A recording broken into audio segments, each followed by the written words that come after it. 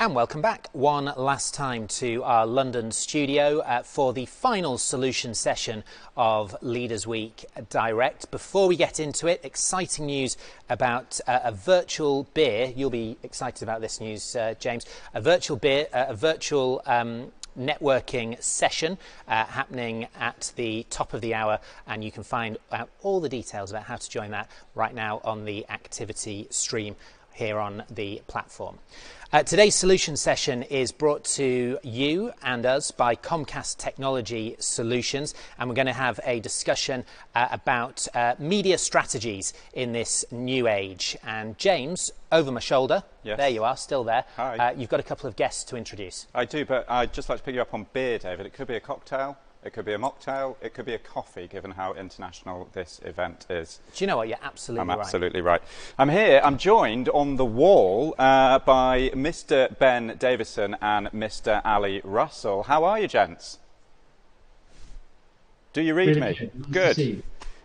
First question to both of you. It's a simple one, I hope. Please could you just introduce yourself and tell us a bit about your role and responsibilities. Ben, if you'd like to go first. Absolutely. My name is Ben Davison. I'm the European Sales Director of Comcast Technology Solutions. Some of you may ask, who is Comcast Technology Solutions? Well, we are as it says in the name, we're the technology arm of Comcast. And what we do is we take Comcast's scalable, reliable platform and make it available to some of the biggest media companies and sports broadcasters in the world. And Ali, over to you. Yeah, good afternoon, James. I was drinking a cup of tea, so not quite beer o'clock, but I'm the CMO of Extreme, and I'm currently in transition from formerly a business that I helped start 8 years ago to starting a new proposition, which is called Extreme. And I think what's so exciting about it is it's morphing electrification, sustainability, and equality into a sport for purpose. So we kick off next year.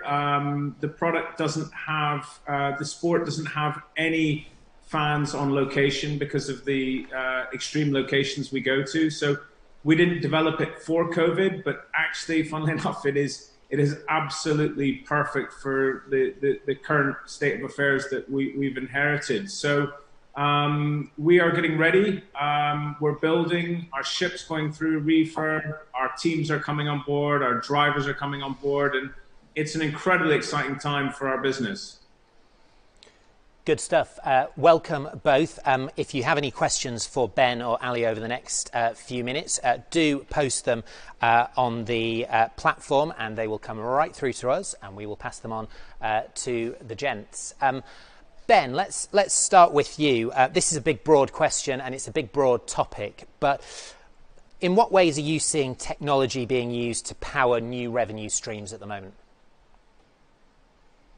It's, as you say, a very big and broad question, and actually a question that's really changed quite a bit in the last 2 months. Obviously, with the current situation with live sport, where we have very limited live sport, people are really looking to other ways that they can monetize their back catalogue of content, and not just monetize the back catalogue, actually be able to get some sort of engagement towards their fans that isn't really kind of just putting content on YouTube. You know, I think one of the things that we're talking to quite a lot of people about at the moment is what's been termed as the lean back experience. It's giving people the option of being able to watch a live experience on previously live content. You know, I think people really struggle sometimes with trolling through VOD or video on demand decks, looking for certain bits of content. And what they really want is they want to be able to lean back and just watch that content as it was live. You know, there's been some great stuff that's been talked about this week in Leaders already. I think it was really good on Monday when Libby was talking about The Last Dance. And actually, it's quite topical at the moment because obviously The Last Dance has been such a great success on Netflix and everybody's watching it.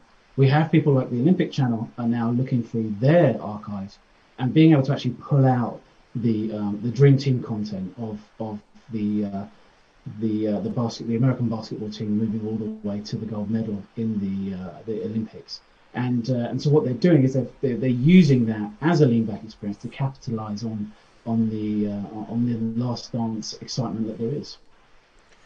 Same question to you, Ali. Obviously, Formula E and now into Extreme E, a pioneer in many ways. How have you seen this increase in technology and how it's being used to create revenue? Well, I think it's a really obviously we've got a horrendous situation with COVID at the moment, but I think what we're seeing is the sports industry at its best, which is the agility, the moving, the developing, and I think what's happening is we're all looking to innovate and looking to develop our propositions. So you had Bundesliga that had matches behind closed doors on the weekend. You had NASCAR in the United States, which had record audiences on the weekend. I think Ben's talked about The Last Dance, probably the most successful sports documentary ever. So what we're seeing content is still king, and that whether it's reformatting archives, whether it's live digital conversations between tennis players or athletes. There's a huge number of activities that I think every sports franchise is done in the community.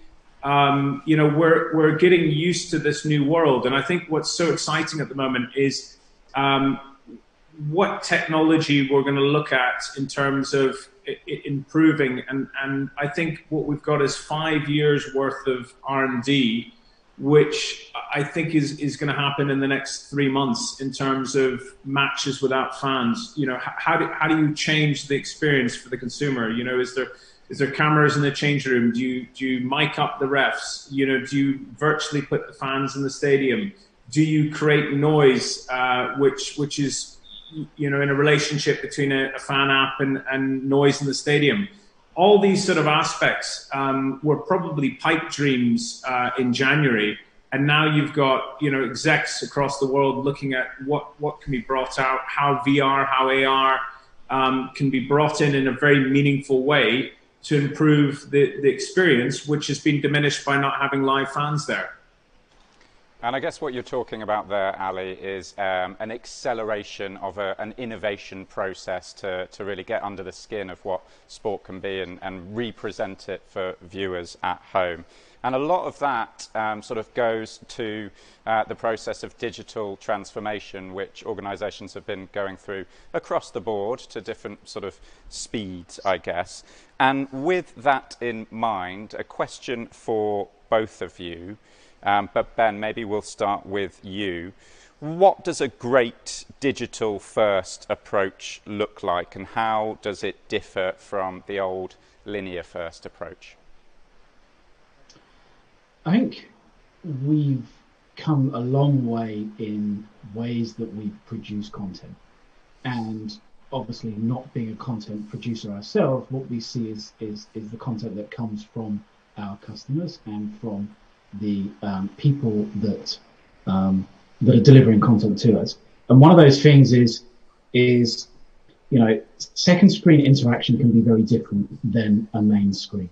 So think about how someone will interact with their television in their living room and how they'd interact with having a device on their knee.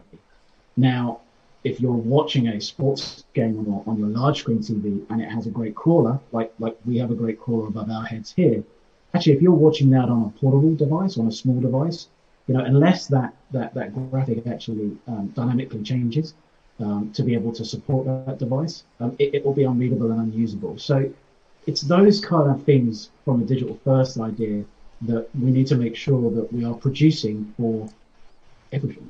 I think definitely on advertising as well. We talk about how people work with with a smaller screen or a second screen. They may be dipping in and out of content. Now, traditionally, on a normal piece of content, you may run some dynamic advertising, which is great. But what you want to make sure is if someone's dipping in and out, you're not playing them 6 commercials while they're going to watch the first piece of content for the 4th time, because they're going to stop coming to your portal and stop watching that content. So it's being able to to gauge what your users are doing. It's being able to make sure that the product that you're delivering is thought about at every level.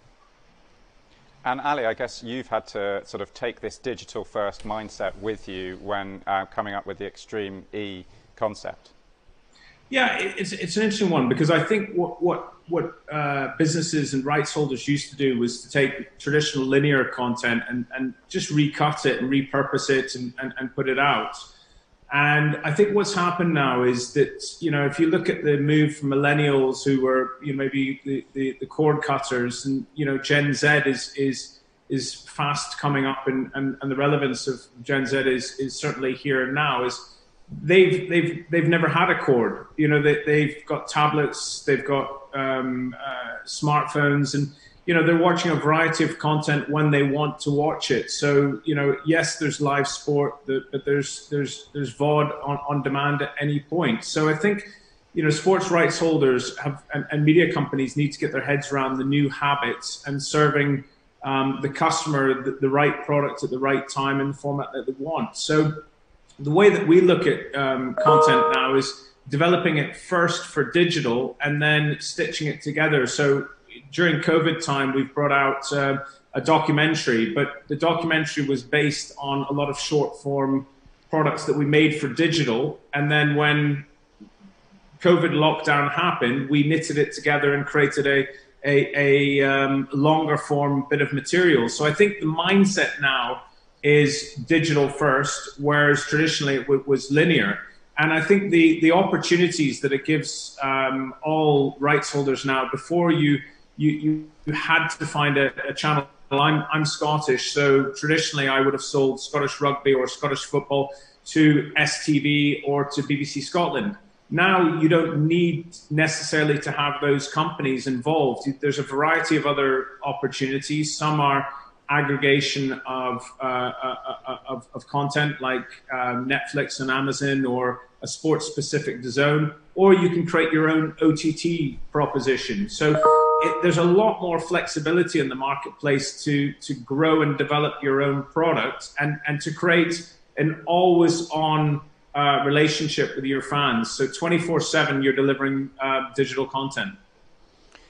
Ali, you obviously have a great live product with Formula E. I'm not sure how advanced your plans are in terms of live or non-live with Extreme E, but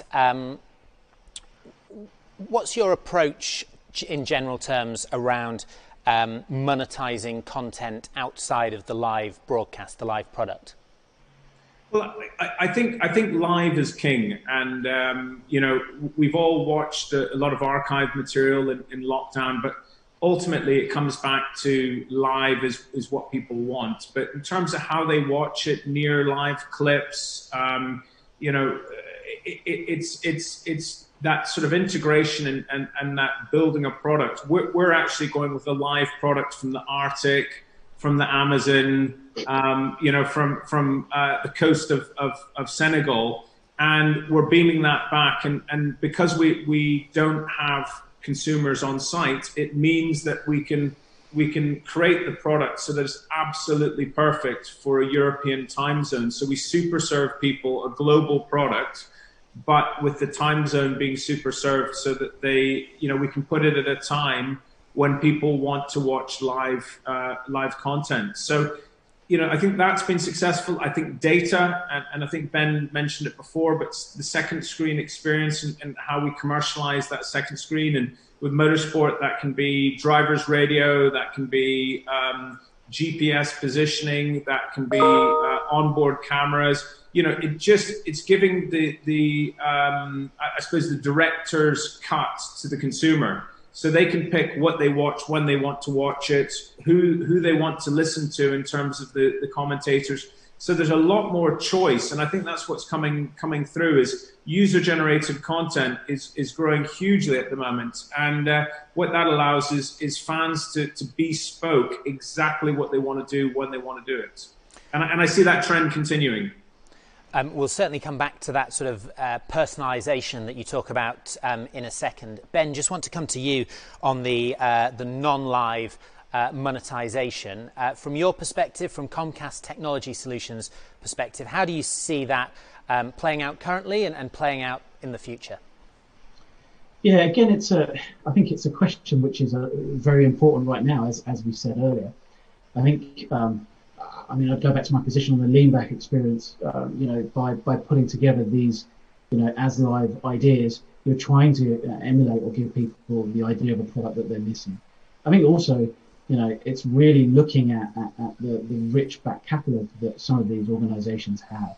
So taking that back catalogue and actually using it in the same way as pushing out what people are interested in. We talk about The Last Dance. We've had multiple different documentaries on Amazon around the NFL and around Manchester City. It's really kind of looking at what you have and what you're able to use to kind of capitalize on those areas.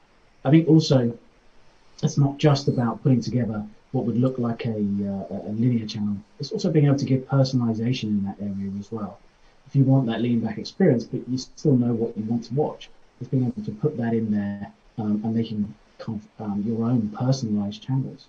And let's not forget, we want to be able to monetize those channels as well. We actually want to be able to make money from this stuff. We want to continue on to be able to push content, great content to our fans. We want to keep them engaged. We want to make sure that our fans are getting their kind of super feeds that they like, but we also want to monetize it as well. So being able to kind of dynamically advertise on that content, I think is key as well. Ali, you mentioned that the Extreme E proposition was put together without the idea of fans coming to watch the races. It's simply too extreme to have fans there, even if they were allowed to be. What do you expect in terms of technology to help when it comes to building new business propositions around no fans in venues ideas? Yeah, it's a great question, and I think what we want to do is play to our strengths. So the locations we go to, we talk about it as Dakar meets Blue Planet on speed, and the environments themselves are dramatic. I was in Greenland in the summer, and unfortunately it was on the hottest day in record. And just seeing the way that these environments are affected by climate change is soul destroying. So I think we have an opportunity to create a narrative around sport for purpose. And I think that's quite unique. And what we've got to be is true to that. So to show an authentic behind the scenes. And I think, when we look at new technology, is how do we use that in such a way that it's really, really sensitive? So we're looking, instead of having physical branding at the race course that we've chosen, we're looking to have VR and AR in terms of, so that we could augment brands in areas where they should be and not ruin the incredible vistas we've got here, because we've got a very unique selling point and we want to be true to that. And I think, when you look at, technology and what's available to help you, the overlay in terms of graphics, we're targeting a much, much younger audience, an audience that maybe is more afraid to Fortnite than it is with UEFA. And so what we're trying to do is to gamify and to allow people not just to view, but to interact and to overlay that sort of heads-up display, so that it would be more akin to maybe a computer game than it would be in terms of a traditional sporting proposition. And we hope what that allows us to do is to have much more of an interactive relationship with the younger audience, and ultimately the audience that's going to be purchasing electric vehicles in the future. And Ben, same question to you. What else are you seeing in terms of technology helping build business propositions around sport with no fans? I think as a technologist, my biggest thing that I've got to say is you just got to get the basics right. It has to have a very good user experience. It has to have reliable delivery and low latency. You have to be able to get those basics right before you can look at any kind of proposition. From there, I think one of the biggest things we're talking about right now, especially with the football we're seeing, is atmosphere and engagement. How do we make the atmosphere like it's not a Sunday league game, but a football game. How do we still engage the fans into that?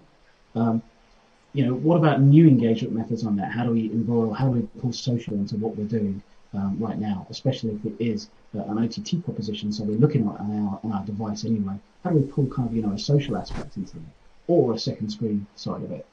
Are we going to be re-looking at VR and AR? I know Ali had some great stuff about VR and AR there, but we looked at some great stuff 2 or 3 years ago.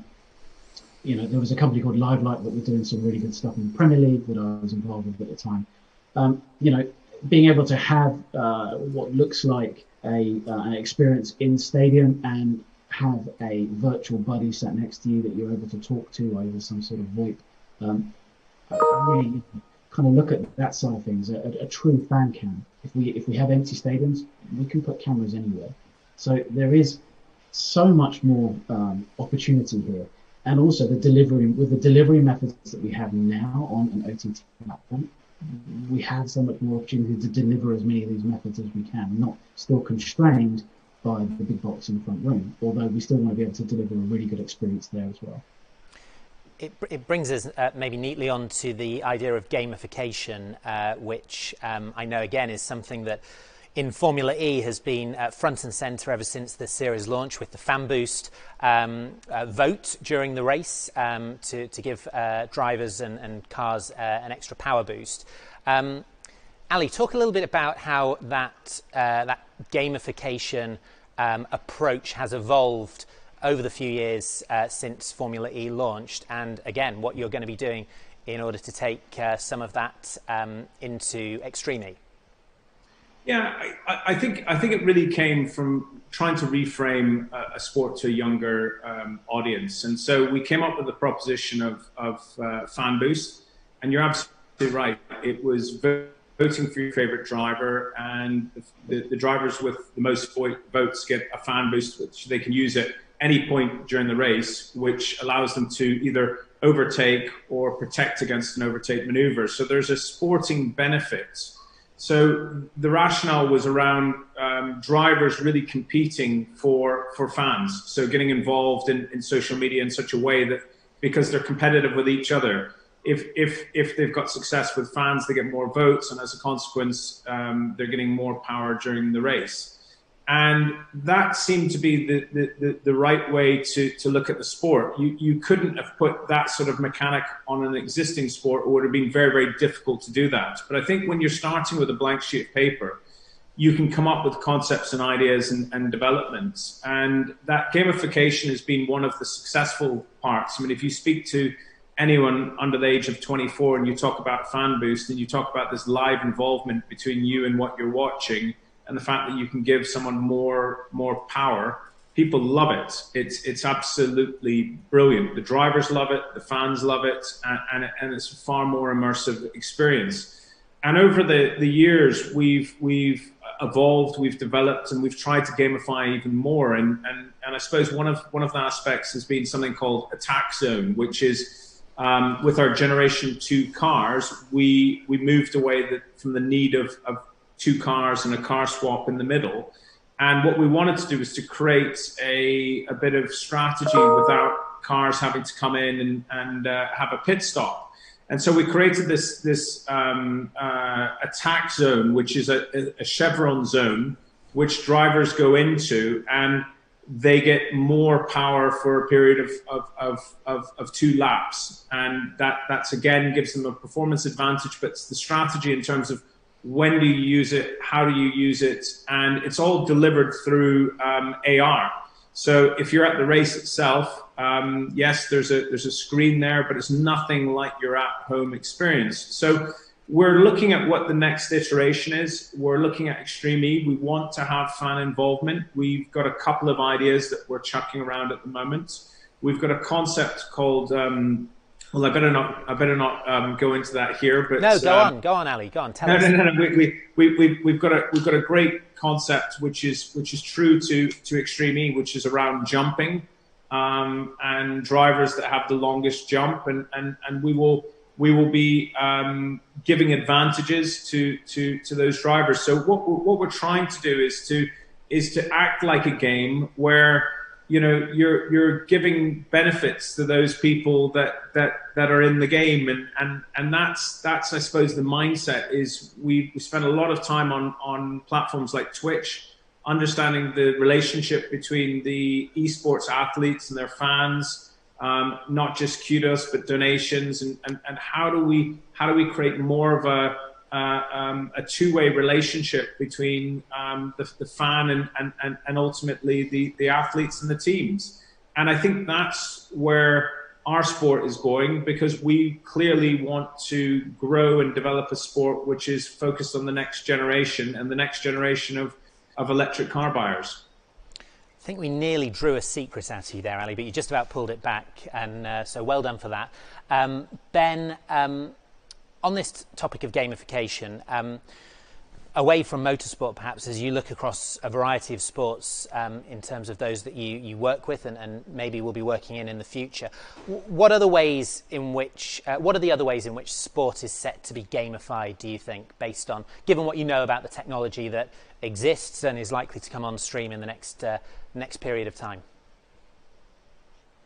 Well, it's a great question. I think Ali's got some great stuff that he talks about with the power boost and such. And by the way, I'm a massive Formula E fan as an electric car owner myself. I love the sounds. I think they're great. Obviously, I aspire to head to Formula E driving as well. But I think, you know, being able to engage the fans is the biggest part of gamification. It's the biggest part of being able to just bring a new generation of sports fans in. I think one of the things that we're seeing at the moment is with the amount of non-live sport, you know, there's a lot of federations and leagues and clubs that are going to esport to be able to engage to their fans and the younger fans. And I think there's been a really big success with that esport. I think people are actually watching it because they're enjoying it, and they're enjoying sometimes the table being turned on drivers and on footballers. So I think, you know, there's a wealth of stuff out there that's going to happen and going to change now within the gamification idea. When you're bringing in new technologies or you're bringing in new elements of gamification to the fabric of a sport or to how it is broadcast, distributed and consumed, what, in both of your views, is the best way to marry up the implementation of those new technologies or new features with data and analytics about who's watching, why they're watching, how they're watching, whether it's making a positive impact? Ben, maybe if we come to you on this one first. Yeah, I think data and analytics are words that are thrown about very a lot by companies, by vendors, and by broadcasters as well. But I think really what you need to do is analytics is actually about understanding the content that you have and the content that you're making available. So not thinking about it from a personalization point of view, thinking about it from the content. So is your content performing in the way that you would like? Thinking about things like binge tracking, measuring that engagement, and also things like attention indexing. Are people engaging further? What do you really understand about that content that you're putting out there? And same question to you, Ali.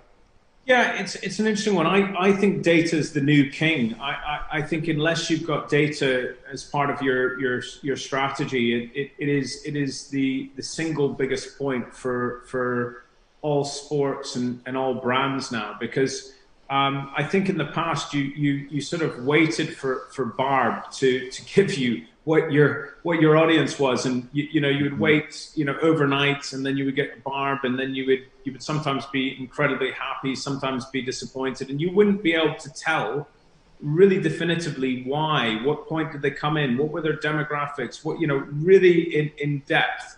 And I think what it allows you to do now, and this is specifically with OTT, is the OTT providers can find out when people came on, when they left, what are the things they watch, when do they consume? Do they consume live? Do they consume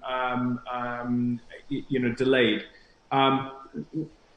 Is it 80% live, 20%, or is it always the same people that do one or t'other? And I think what we're seeing with sports now is we're getting far more feedback, and it's making, I suppose, the broadcasters so much smarter in terms of the products that they have that really work, really drive the platform, so really drive Sky, or really drive DAZN, or really drive Eurosport. You know, the point now is there's a lot more information, so that you're not having this cloak and dagger sort of conversation on how much rights are worth or how much they're not worth. You're actually having a proper discussion based on actual performance of products. And what you can do is you can see very, very clearly how your marketing is working very, very quickly. You can see what you're doing in social. You can see the relationship between social and live sport. So I think it's only going to grow in its importance. I think it's still in its infancy, and when you overlay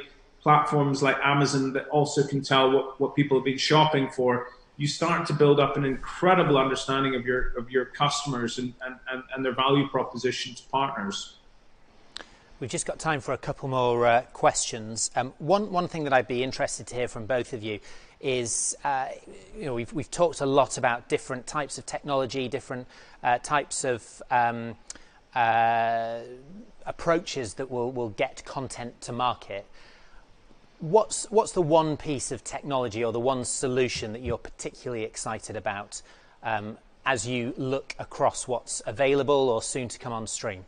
And maybe we'll kick off with Ali to give us something, I'm sure, from Formula E/Extreme E. Well, do you know something? I'm going to put myself out there. I'm going to say drones. And the reason I'm going to say drones is we've tried to use drones a number of times in Formula E. The regulations around drones when you've got live crowds is incredibly difficult. They have to be tethered. They have to get, you know, they're controlled like aircraft. And so it's incredibly difficult to use them in a live sports environment as well as they could be used. Now with Extreme E, I think I've said that we're going to the middle of nowhere.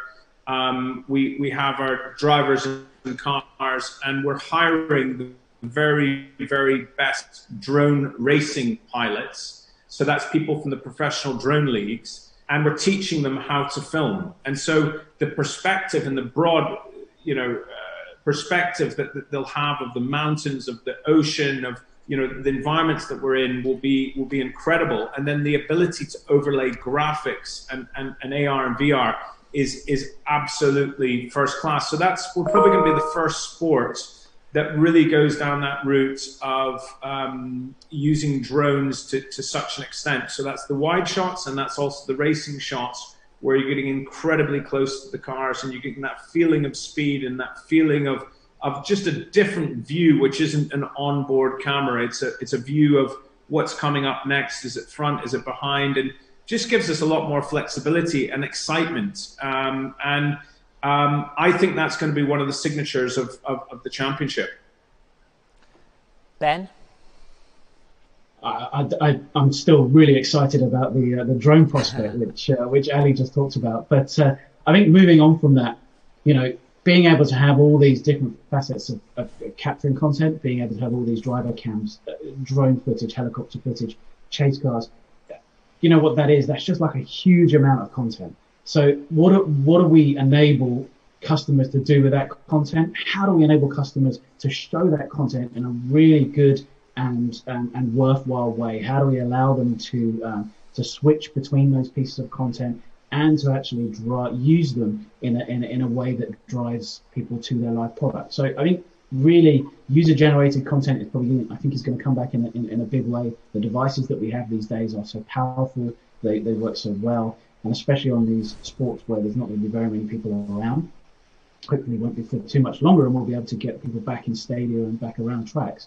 And you know what, being able to use that user-generated content within a program will be really exciting. So I think there's lots of stuff that we can be very excited about going forward. You know, especially around the analytics that we gain from what people are watching and how we're making informed business decisions around the content that we're buying and selling. It's exciting times, definitely. time for one final question to both of you, and we have been finishing, or we've been trying to finish, with a rallying cry from our guests across the last 4 days. So dust off your best rhetoric and get ready to supply a message to the industry. How optimistic are you both about sport's ability to come through this crisis and thrive once again? Ali, dust off that rhetoric. What have you got to say? Yeah, I think what's going to happen is we're going to come out of this with much, much better innovation and broadcast products. And when you integrate that with the live fan experience, with football clubs and rugby clubs and international sport, Olympic Games, I think it's going to be incredible. And I'm really looking forward to the future. But I think coming back to COVID, I think there's so many good stories of how sports has conducted itself in COVID. And I think, we should all be really, really proud, whether it's been Mercedes or QEV that have developed ventilators, or whether it's been, local support from clubs to their local communities. I think it's been great. And I think what we feel passionate about is focusing on the next challenge, which is climate change. And that is, has the ability to be 100 times worse than COVID if we don't take it seriously. And I just think sport for purpose will grow, because I think brands have to be really, really clear of how they go forward, what they want to get involved in, because budgets will be tight. And I think sport for purpose and sport that demonstrates how it's going to be able to enact with the future society, I think will be fantastic. And Ben, final word to you. I think I'll pull out some old cliches and say, challenge and adversity, totally drive innovation. And I think one of the things we're seeing at the moment is they're not just driving innovation, they're hyperinflating innovation as well. We're moving at such speed to bring technology to the fore, to be able to run, our broadcast lives as we see it. Remote production. The evolution and jump that we've had from remote production right now to stuff that we were dabbling in for a while, to suddenly we have companies completely remotely producing television, live television programs. I think, all the hard work that technologists and planners are putting in right now to be able to deliver products to the consumer, it's just going to pay off in troves later on down the line when we get back to some sort of normality. Really interesting conversation. Thank you to you both for your time today and for being with us. Ali Russell, Commercial Director at Extreme, and Ben Davison, Director for Sales for Europe at Comcast Technology Services. Thank you both. Thanks very much. Thank you. And that, James, brings us genuinely to the end of Leaders Week Direct, or at least the content element of it, because as you are keen to say, the platform remains open for business. The platform remains open for business for all types of networking and catching up, whatever you would like to do. It's going to be up there on the internet until midnight BST, June the 8th. There are informal, unofficial networking drinks going on in just a few ticks. A Zoom link has been posted on the activity stream for you to click on and enjoy a beverage. Well, it's not really on us, but with us. That's right. And I think, David, that is about the size of it from us. Indeed. Thank you once again to all our partners. Thank you to all our speakers and all our guests through the week. Thank you to the team who have been putting all this together, both here, skeleton crew in the studio, and people working from home, the Leaders team. And also thank you, most of all, to you for watching and dipping into our content through the week. For the last time, James, for the last time from our London studio, it's bye-bye for now. Thank you.